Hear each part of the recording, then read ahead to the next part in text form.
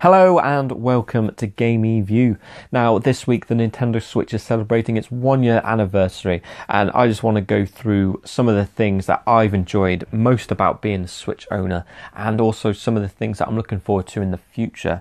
Before we begin, make sure to comment what you enjoy most about being a Switch owner, if you are a Switch owner, and what you are looking forward to in the future as well. I'm always interested to find out other people's opinions. But let's start with the first thing, and probably the best thing. The games are the second best thing, but the first thing is the actual switching. Now, Nintendo always seemed to have some sort of gimmick when it comes to their consoles.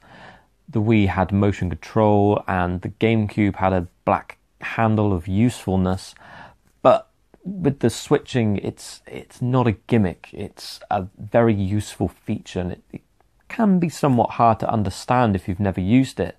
But having a home console go portable is the most useful thing that ever has been. Playing the same big budget or indie games that you've been playing on your TV setup, but then take it wherever you have to be, is a phenomenal thing. Now, I remember my first weekend with the Switch. I was playing Zelda. Obviously, I'd set everything up on the TV, set it all up, fine-tuned sound and all that kind of stuff. And then I had to go to bed because I had work the next day. But I didn't want to stop playing Zelda, as, well, why would you, quite frankly? So I looked over the console and I decided to pick it up, as you're supposed to when switching it. It was an odd feeling to begin with, because you don't look at your Xbox or PlayStation and go, I want to pick you up. And so, yeah, I picked up the Switch and just carried on playing in bed. And what was remarkable was that there's no syncing, it's not streaming, there's nothing at all to stop you from just instantly playing the game that you were playing on your TV on the go. And that's when it clicked, the actual usefulness of the system and what it would mean to me, and quite possibly a lot of other people. A lot of people have busy lives, full-time jobs, family, other commitments that do manage to take up a lot of time and detract from you sitting down and dedicating a lot of time to playing games like Skyrim, for example. That's one game I've always wanted to play, but never have had the time, and now the Switch actually grants me that time, and I'm very grateful for that. So the switching mechanic is definitely one of the best features about the system, and one of my favourite features about the system. And I'm finding more and more, along with a lot of other people I would imagine, that I just want more games for the system. Every game that gets announced that's not coming to the Switch, I want it on the Switch. Get it on the Switch, damn it. But of course, the other big success, and the success that all video game consoles need, are games, and the Switch has an abundance of games.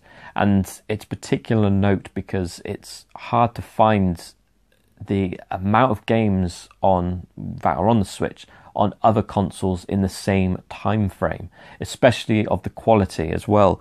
We've had multiple award-winning games launch, most notable Zelda, Game of the Year. And I'm not going to talk for ages about Zelda. I'm just going to say that it's sold really well, it's won multiple awards, all with good reason. Play the game. Also, another game to play is Mario Odyssey. I've enjoyed this game so much. I never thought I would love another Mario game as much as I loved Sunshine, but Odyssey is definitely up there, if not equal, if not maybe a little bit better. I'm undecided on that. And with its recent update, the Luigi's Balloon World, it's a silly little thing, but it's just fun and very Nintendo, and it's just keeping me playing it for longer and longer. Other games on the system as well: Splatoon, ARMS, a new IP. You got Mario and Rabbids Kingdom Battle. Just fantastic games launching each and every month for the system, along with all the indie games as well. Let's not forget SteamWorld Dig 2, Celeste, Fast RMX, all fantastic games. And now we can play them on the go anywhere. A particular shout outs for me are Stardew Valley and Skyrim. 2 games I've always wanted to get heavily invested in, but never have found the time to. But now I have done with the Switch, and I've poured hundreds of hours into playing those games. Probably more than I should, but I've enjoyed every second of it. And it's just absolutely fantastic. So, with the best games available in the past year on the system, like Zelda, Mario, Splatoon, coupled with the fact that you can take these games anywhere, has just made it's just a huge success for Nintendo. And we can see that in the sales figures as well. So it's just pure fact that people are loving the Switch, loving the games, loving what the Switch can do. And I am one of those people. And that's kind of why I'm talking right now, is because I just want to say I do love the Switch. But of course, what about the future? Well, I'm looking forward to it, quite frankly. I look forward, first and foremost, to all the third-party games that are going to be coming. I really do think that third-party will make a huge push on the Nintendo Switch this year, starting around about E3 probably. And we'll be seeing a lot more such and such game coming to Xbox, PlayStation and Switch. Third parties will jump on board. A lot of them already are on board. And bearing in mind, a lot of them are already on board that just haven't been announced because they're making games, and then they'll announce the games and then boom, it will be there. So that really excites me. Also, Nintendo's own games, Pikmin 4, Metroid Prime, Smash Bros and Pokemon, all possibly due by the time the Switch turns 2, is just fantastic news to hear. Those games, coupled with Zelda and Odyssey and Splatoon, are just unbelievable amount of good playing to be had. And also I look forward to like the online being revamped and done properly, but quite possibly with a Nintendo twist, and Virtual Console coming as well. I look forward to this. I really want to play retro games on the go. I know I can do already, but on the Switch screen they'll just run perfectly, and with features like Snap and video record, that would be very, very good. And also GameCube games. Give me GameCube games for the Virtual Console. GameCube is definitely one of my favourite consoles, and I want to play Luigi's Mansion on the go.